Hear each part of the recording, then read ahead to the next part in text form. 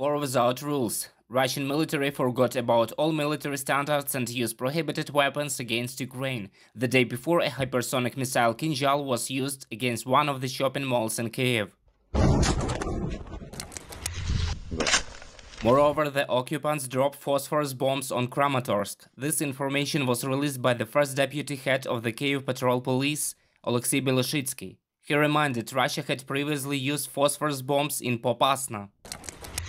Severodonetsk, Lysychansk, Rubizhne, Popasna and Kremina remain under constant shelling. The cities have been hit hard by Russian aviation, but our servicemen continue to hold the enemy back.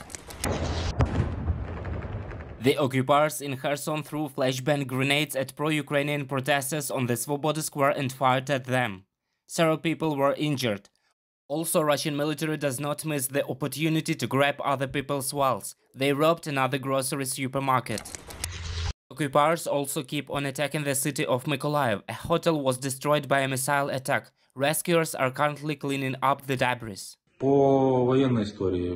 Military terms, we are moving. We are in the process of kitting and helping the army, the rear. We are setting up logistics for the live enterprises. We are making lists. We're setting up a pass regime. Getting ready for the planting season, we are putting guards on the enterprises. We return to peaceful life whether possible. The Rivne region was shelled again. The enemy army fired 4 missiles. Only one reached it. The enemy continues to rage. During the 7th air alert today, 4 missile strikes from the air were detected in the area. 3 of the missiles were handled by our armed forces. The 4th, possible damage and casualties are specified.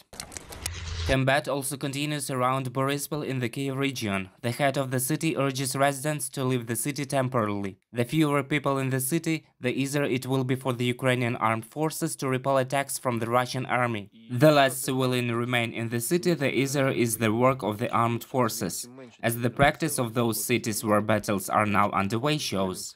There is no critical need to stay in the city right now. The fighting is going on around the city. I appeal to the civilians, be reasonable. Contact the call center and, if possible, leave the city. Russian troops had burned down a stable in Hostomel. A few of horses that lived there may have survived by joining a neighboring herd, but most were burned alive. However, Ukrainian servicemen drew the Russians out of the village of Moshun in the Kiev region. Kadyrov and Russian paratroopers had previously been there.